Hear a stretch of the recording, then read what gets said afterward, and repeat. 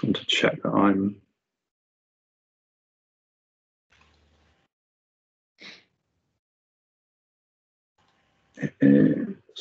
Sorry. Okay. Welcome to this money marketing roundtable on a potential COVID-19 wealth tax and its implication for financial advisors. My name is Michael Klimes, and I'm the pensions reporter at Money Marketing, and I'm joined by a wonderful group of panelists to discuss this very important topic. And I will just quickly hand over to them for them to just introduce themselves briefly. Hi, my name is Amyr Rocha-Lima. I'm a partner at Holland, Hahn and Wills. We're a financial planning and wealth management firm based in Kingston upon Thames, and we specialise in retirement planning.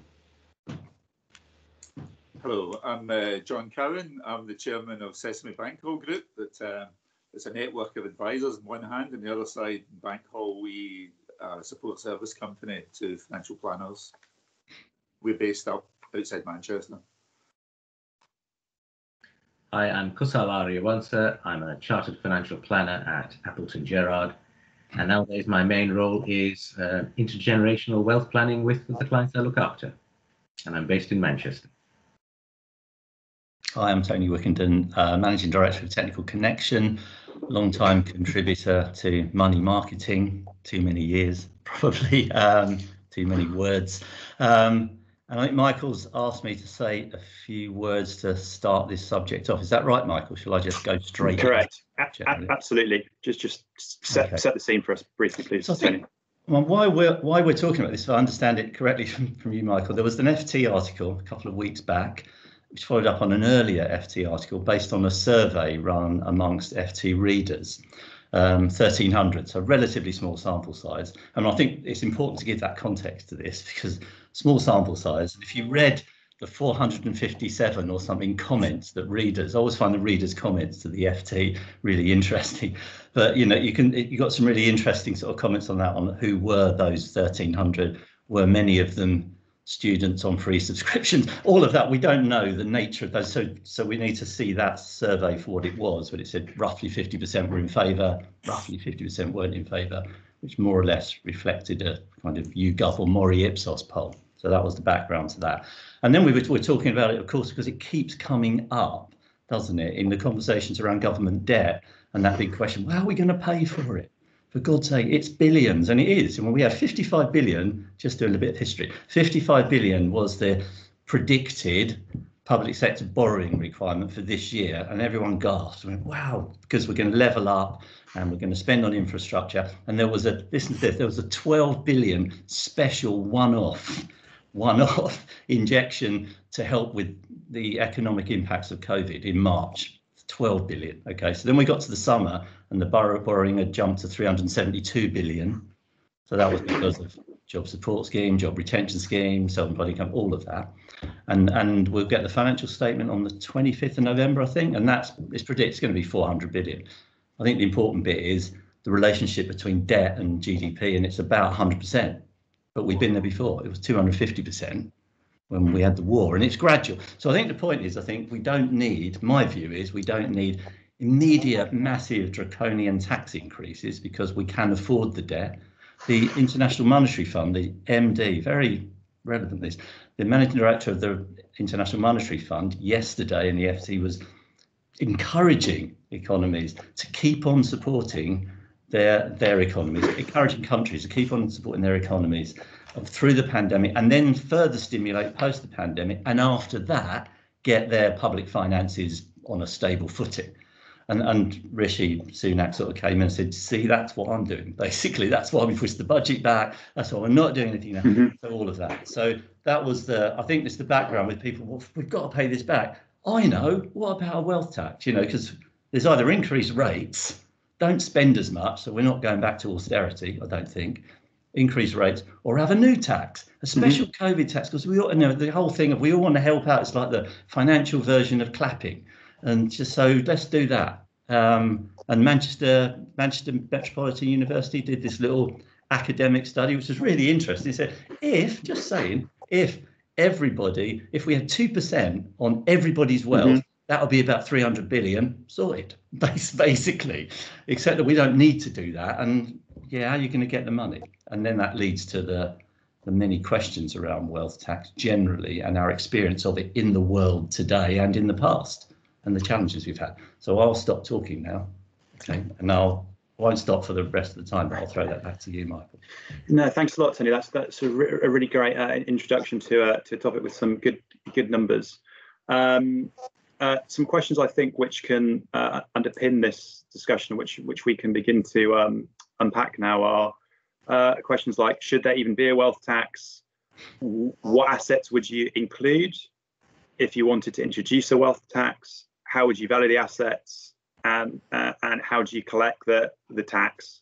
And then going into more granular detail, what could advisors actually do to help their clients prepare for one, if it indeed does materialise? So on the first one of those, should there even be a wealth tax? Do I have any takers? Michael, I think, in the main, this is a personal bias. I'm not a big fan of wealth taxes, although, as I'm sure Tony will agree, they're part and parcel of our economic life. I mean, if you think about it, the council tax on your home is a form of wealth tax. The bigger the home you have, the bigger the amount of tax you're paying on that. But it's really hard to define wealth. That's the problem, right? And depending on how you define it, it sounds like you're penalising people who have been successful in life. And if you look at the UK's stand on its economic policy, it's the most right-wing economic policy in Europe.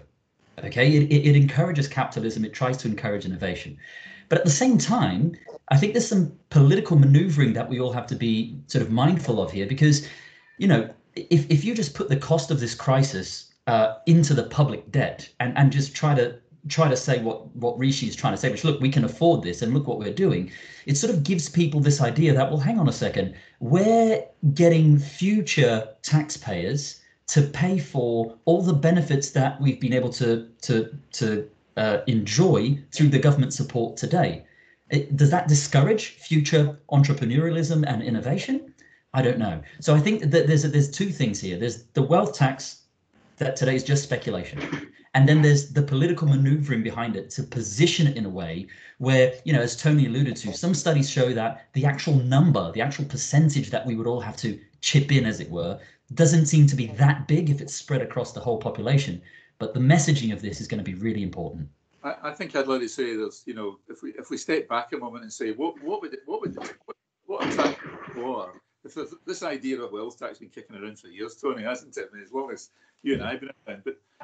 And we know there are already wealth taxes and inheritance tax, stamp duty and property. These are all effectively, and capital gains tax. These are all wealth taxes. So this one has taken hold because of COVID. People are saying, we've got national debt, we're going to have to pay it off.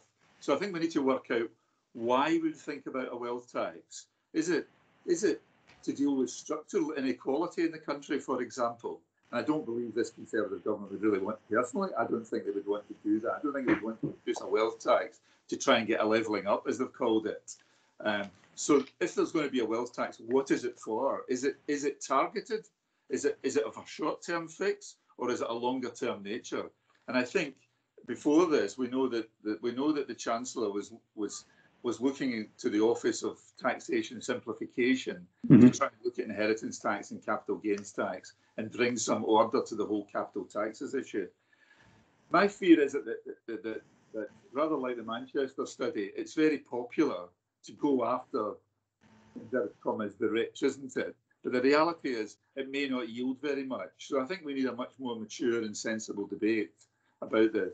I don't believe that, my last point is with you, I don't believe the point about we could just parcel up this debt and like the Second World War, we kind of work our way through and perhaps inflation will take care of it. But that's like generation. So I think there's going to have to be something that tries to tackle it, but I'm not quite certain how he'll do that, other than we'll get to some of the potential options available, whether it's around pensions or capital gains tax. Okay. Kusal, what about you? What are your thoughts? In quite simple terms, no, there shouldn't be any further wealth taxes. And I think the analogy to draw here would be if we compare the Manchester study to the Manchester Football Club, Manchester United. They have ongoing internal issues, and they have tried to throw money at the problem, and it has resulted in massive wastage, with the end result being the same, inconsistency on an ongoing basis. Mm-hmm. You look at Liverpool, who are champions, they started with that model, they changed that, and they became highly prudent and became very targeted and only bought based on a set formula. And they're profitable, and you can see their net spend compared to the others and their success. That matches nicely. The problem we've got here is that historically and consistently, politicians have failed to spend money wisely. It is amounting to consistent wastage, and it is not right to tax people who are successful to pay for their wastage. And I'll give you a prime example of something that is a complete waste of time, and that is our nuclear deterrent Trident. We're not going to get nuclear attacked, especially being part of NATO. It is a complete waste of time. It is going to cost 205 billion to renew it. Yes, I believe in the armed forces, I believe in protection, but we are not going to get a nuclear bomb on us, and a deterrent isn't going to cause anything. So they're immediately something to look into. We just have this ability to waste money. So if we can prove that we're not wasting money, we are directing it to actual meaningful causes where there's a direct impact, people will want to contribute more.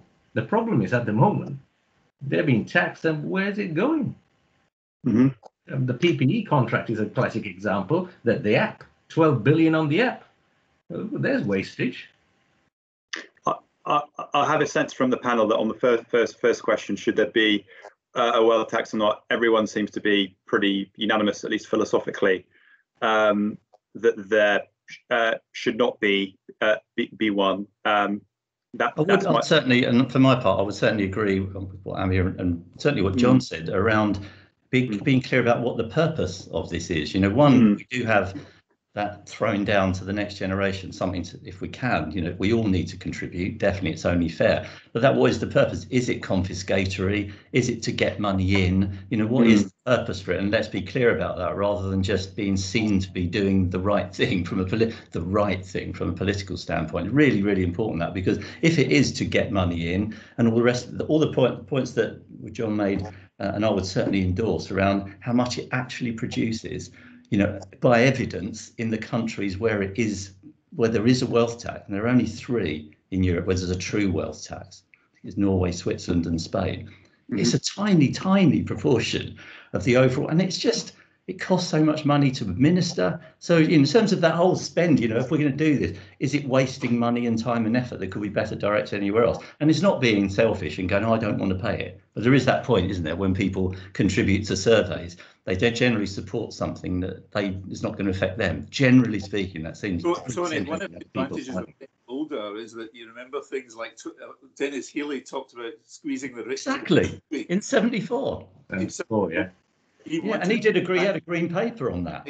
He said it took 5 years and eventually abandoned it because it was going to cost more to raise the money.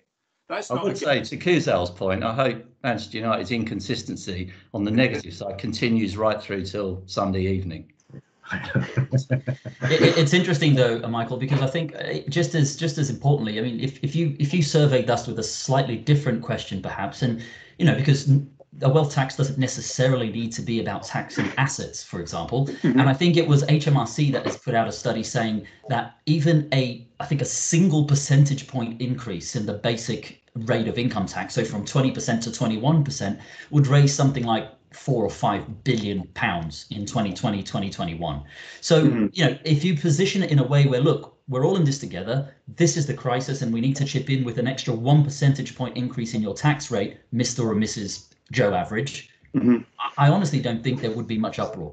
So again, there is an element of political messaging here, And it goes back to John's point. You clarify and exemplify what this is for, and then you show that the impact on each individual isn't that much. I think it becomes more palatable that way. Yeah, definitely. So, I mean, we've got the triple lock to deal with. Unfortunately, when you see the majority of tax comes from income tax, NIC and VAT, and they're the three things in the Conservative promise, the manifesto. I mean, I don't think anyone would really get too upset if there was another U-turn and they said, actually, things have changed. But that's a great point, because it's shown a small amount from a greater number gets you much further. I think it was 1p on income. To get the same that 1p on the basic rate would have to generate, you'd have to put 4.2p on higher rate and 28p on additional rate. And that's where it starts. You get to that point, don't you? You know that American economist, Arthur Laffer, with that point, you can increase the tax rate to a point where the revenue starts dropping, even though the rate's going up, because people change their behaviours. You know, back in the day, brain drain, all that sort of stuff, said, I'm not staying here, I'm going, basically. Yeah. So it's almost taking us to the point of what his options are, because it's because he's got to balance it against keeping the economy going, and going, of course, and not depressing it. So he's got to be careful with VAT and so on. So there are obvious things he can go after, like the triple lock and pensions and so on. Because if you get the money, you know, if it is to get money in, then those are the three taxes where you will get most in, and aside from a one-off hit on wealth tax. But I think politically, to do a form of capital tax reform, both Amyr and John referred to, you know, just capital tax reform, the OTS are already going to look at it, and I think CGT, IHT, not that many people pay it, so you'd also wouldn't upset that many people. I think I'm Mr. Stato on this, just I did a bit of research, but just how about a windfall tax on the banks? They're always a good picking. That's always, everyone loves that, the windfall tax on the banks. Yeah, definitely. They're sticking their mortgage rates up at the moment, so they're due a bit of a slap. Yeah, windfall tax on the banks and Manchester football clubs. That's what I say. Manchester. That's your headline right there, Michael. That's your clickbait headline. All great points, everyone. Does the context of COVID-19, though, we have this word bandied about that times are unprecedented. Does the context make a wealth tax or any potential wealth tax more or less likely? I'm just thinking for the fact, for instance, that slightly separate point, but we've got a majority Tory government, and nobody thought, and whoever would have thought that in our lifetimes a majority Tory government would have paid 80% of the wages of what was it, about a third or more of the UK private sector for 6 months at least, and ongoing. So does that have any bearing on what we're discussing in terms of implementing a wealth tax or not? That takes you back to the messaging again, or the purpose and the message. You know, if the message is, look, we need to raise the money somewhere, guys, then a penny on tax is probably what people will do. If you call it a wealth tax, that's a politically divisive thing. And if you saw a YouGov survey, most people would vote for a wealth tax as long as they're not in the band. Yeah. So what is it, 750,000? I think they said was the number. Yeah. Most people will tick the box and say, yeah, let's do it. But the reality is it won't raise an awful lot of money. Whereas the real source of money will come through income tax or national insurance contributions, I guess. Could I don't know, I'm just thinking of Theresa May. I remember Theresa May and her dementia tax, and that really harmed her. Could a similar thing happen to this government and Boris Johnson if there was such a visceral, emotional reaction to the wealth tax? Is another example of it. If you get your message wrong, you're in trouble. Absolutely, because there's several people out there that have high value assets, you know, particularly sort of like in terms of property values, but they're not necessarily cash rich. Yeah. And you know, and you know, I mean, in my world, that's sort of a lot of elderly retirees who live in large homes that they've bought at a different time and saw the value of those sort of skyrocket over time. Are you really just going for that with a wrong messaging? You do start upsetting a lot of people for sure. You also want to do it on a basis that there's a system there that works already, and you know, VAT or national insurance contributions or income tax systems work very well. If you have to go down the road like Dennis Healy found of trying to build something, it probably costs you more than the money you're collecting. So rather than introduce a new tax, it's much more likely, if they're going to do this, is they'll dress it up in a different way, not call it a wealth tax, and just move the existing rates, whether it's capital gains tax to income or whether it's income.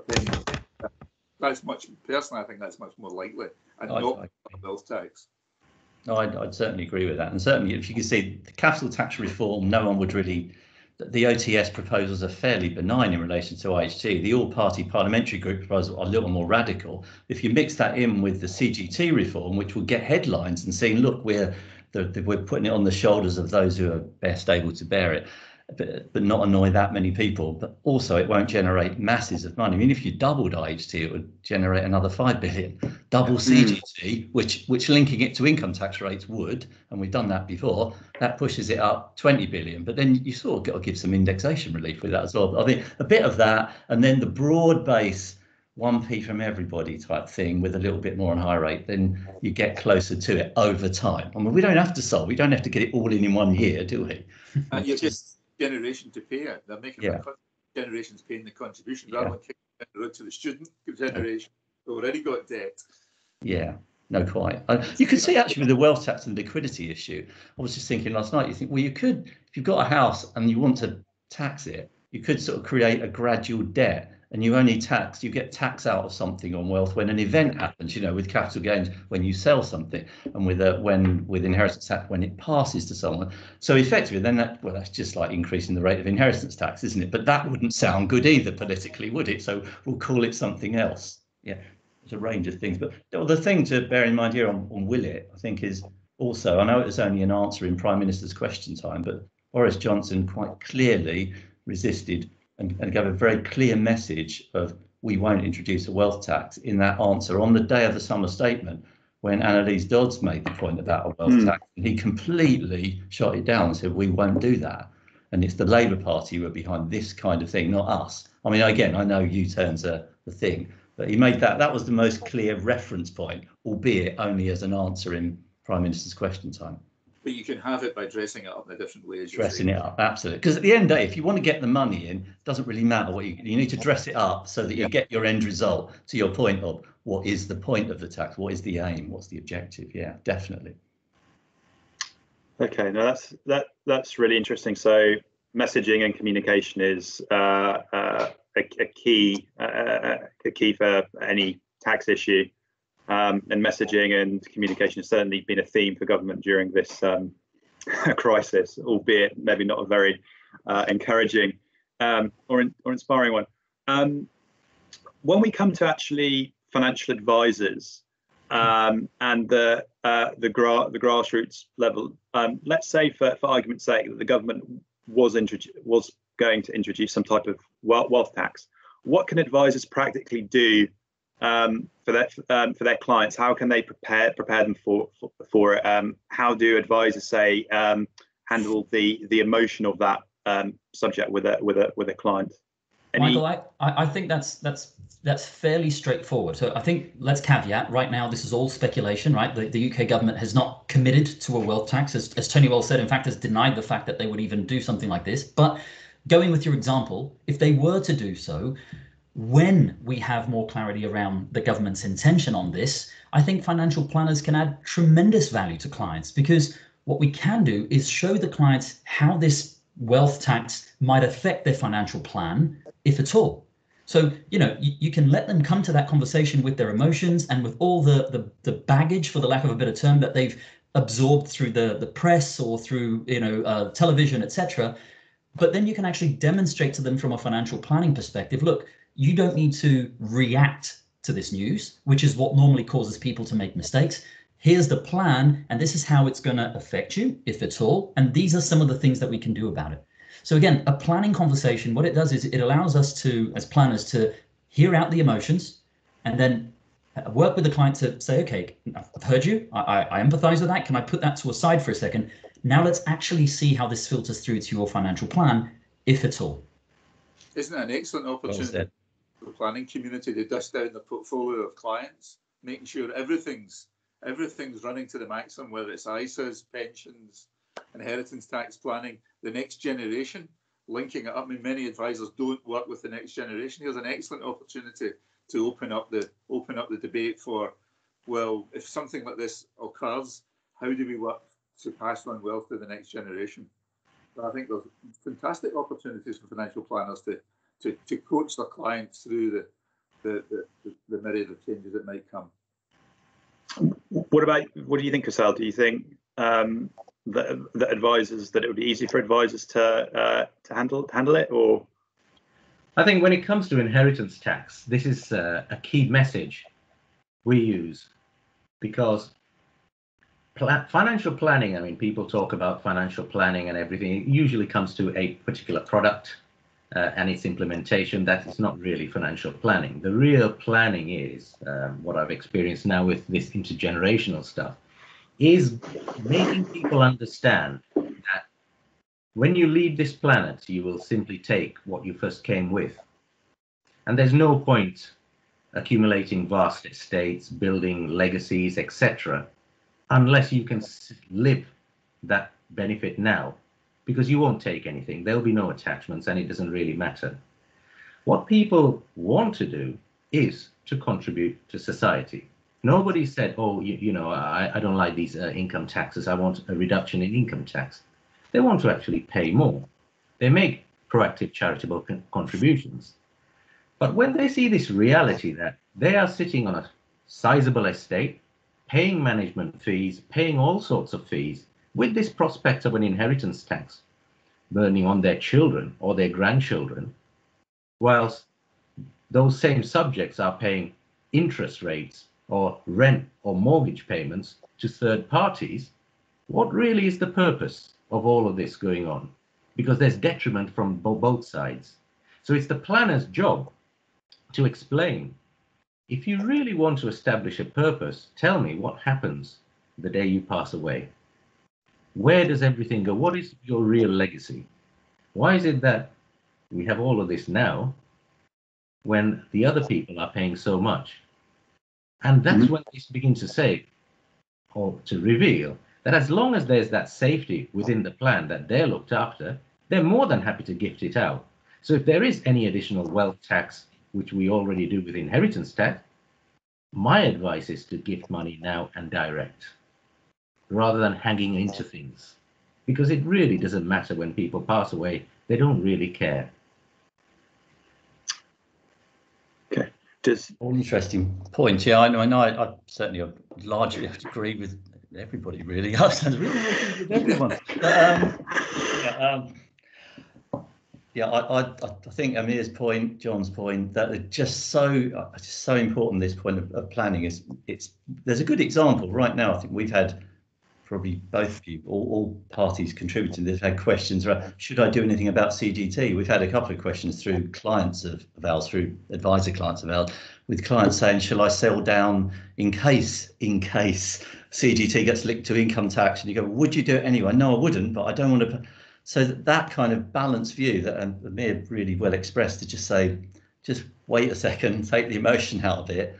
Now let's just think about this before we do anything. And I think that's the thing. We wouldn't advise anything. Wait and see if there is a plan, and then in a balanced, calm way take it. So that isn't added anything more. It's just not said it as well as everyone else has just said. The plan is absolutely critical to this. To be the point, I think it is important to be ahead of the game, though, to have a view on something. Clearly, all three people who do planning here have a view on that, so that a client feels they can have a decent conversation, even though they don't need to take any action. They feel reassured. They feel reassured in not taking any action. Because I think the anxiety comes from, should I be doing something now? Should I missed an opportunity? And that discussion with a financial planner if they're a good planner, takes away that anxiety. You say, no, okay, I've got your back, basically. That's our role. No, that's a really good point. In terms of reassuring the client, to what extent is there a danger of advisors and or their clients potentially taking some action based on the fear of avoiding a wealth tax, which actually never happens?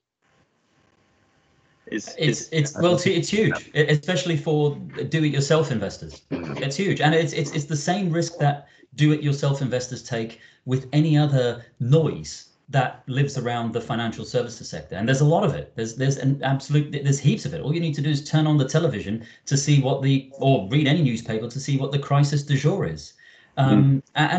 Look, I think that is, we're speaking in our own bubble here. Of course, the theme of this is all around our sector, financial services. I'm sure it's the same for any other sector. I'm sure if we went to a dentist's round table, there would be some noise around, Invisalign teeth things that a lot of people get wrong because they try to go onto a do-it-yourself strategy rather than really work with a professional that can help them. So to your point, Michael, the wealth tax is just another opportunity for people to react to a bit of news or a lot of news, as it may be, depending on the messaging, and unfortunately make mistakes.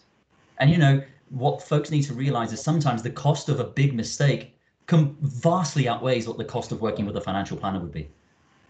Sure. Totally. I can certainly, from just only a few months back when the wealth tax discussion was a little more noisy, there were people considering what could I do if a wealth tax came? What could I do?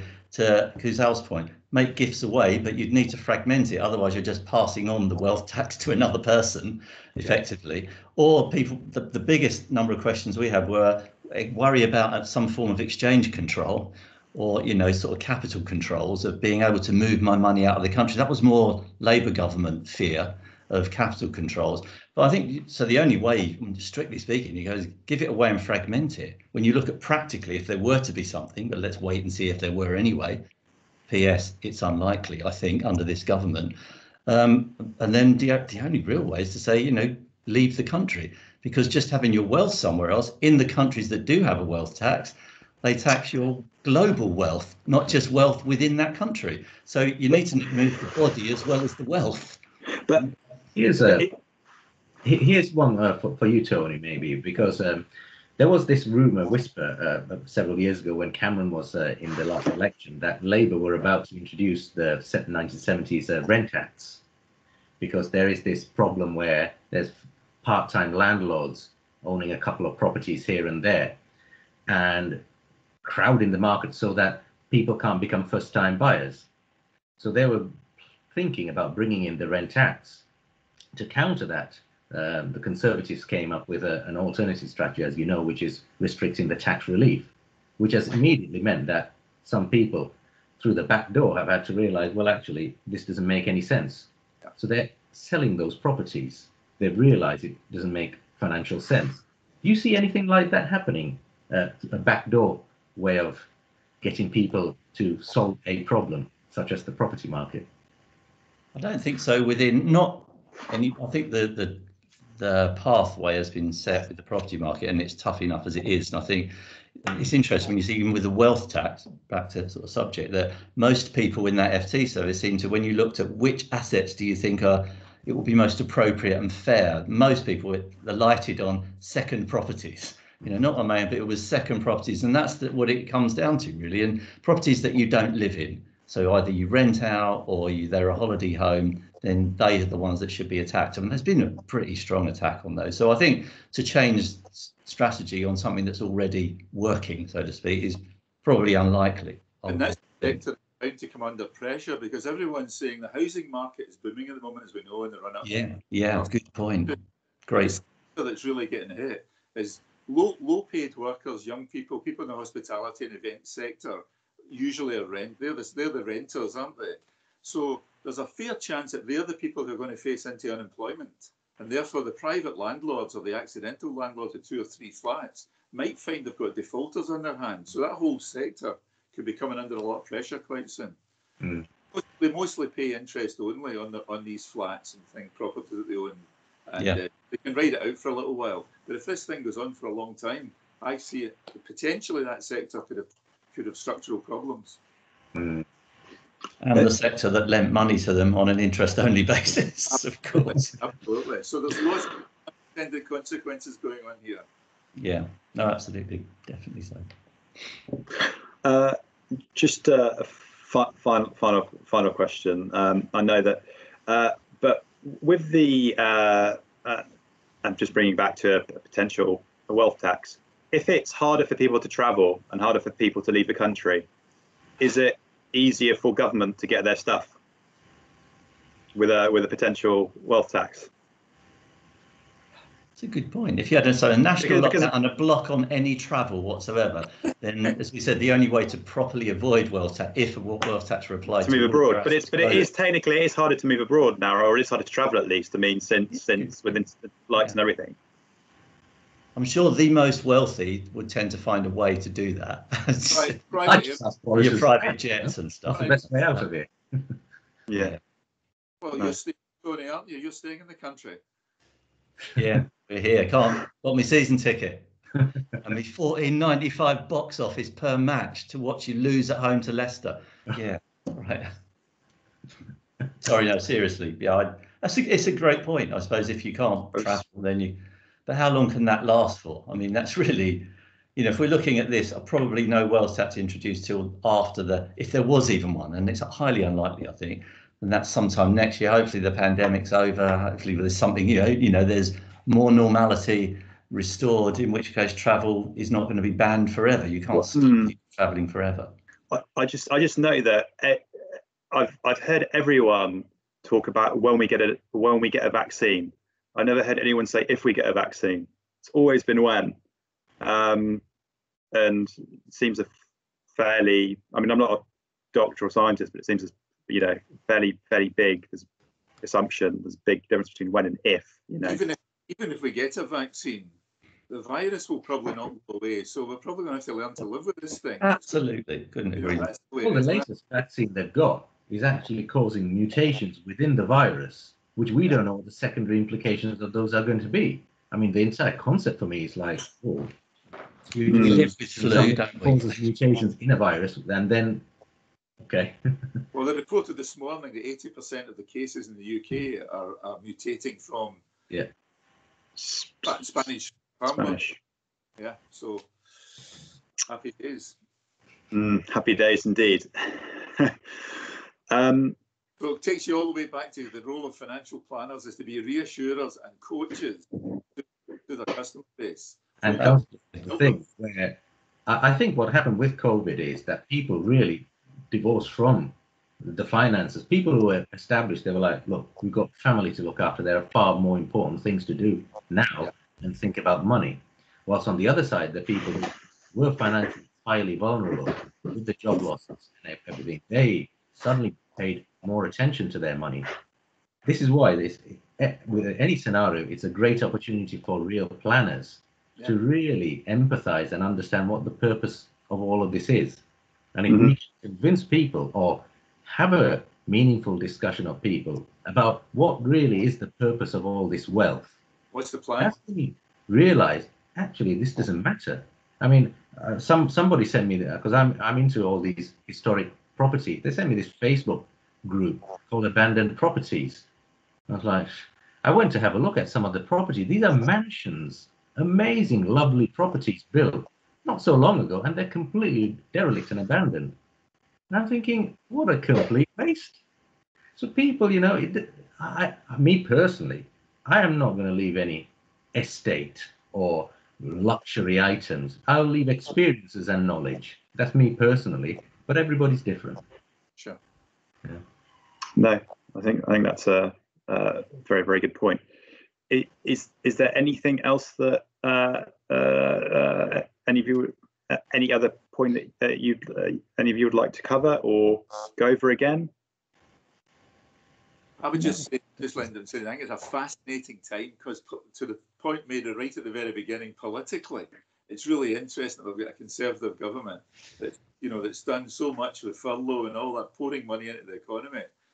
And I really wouldn't like to be in the cabinet table having to resolve the economics of it, of trying to come up with taxes and not call them wealth taxes, and yet solve some of the problems. The Chancellor's got to find money to put in the pot, and he's got to get it from somewhere. So that's the big exam question.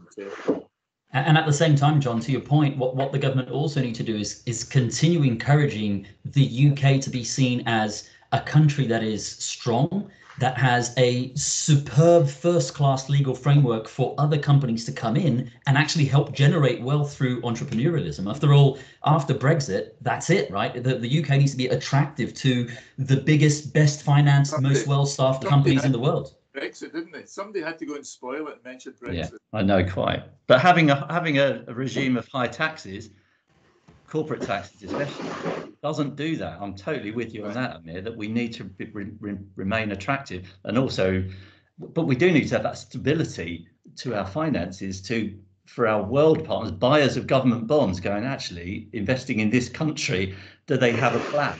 You know, so it's an interesting balance. Back to John's point, yeah, I wouldn't want to be at that table. It's a very difficult one. I suppose all they can breathe a little sigh of relief is the IMF have said it's all right to push it, you know, kick the can down the road till next year, till after Christmas. We'll deal with it then, kind of thing. And I completely sympathise with that, really. I think it was the Romans that coined the phrase bread and circus, and 2,000 odd years later, we're still here, bread and circus. Exactly. What the Romans have done for us. Yeah, no, that's absolutely terrific, everyone. Thank you very, very much for your time. Any final points? Or all good, thank you. Sorry to offend anybody who thought Trident was a vital necessity. No. That's great. Nuclear. Love that. That's a perfect note on which to end. Yes. Thank you. Great. Bye-bye. Thank you. See you. Thank you very much. Thanks, everyone. Bye. Bye. Thank you. Bye-bye.